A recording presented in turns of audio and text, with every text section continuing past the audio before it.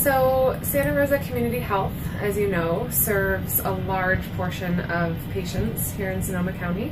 and one of our largest sites, Vista, our Vista campus, sustained large amounts of fire damage and water damage during the fires at the end of October. So we needed a way to serve our patients, and the mobile vans that you see here are one of the ways that we came up with serving our patients, being able to see our patients in a timely manner.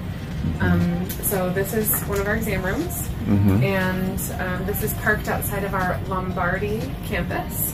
and we are seeing patients just like we would in any other exam room at Vista, except for we're serving them here. And this is our way of connecting with our community in a manner that fits for them and fits for us during this time while we try to rebuild.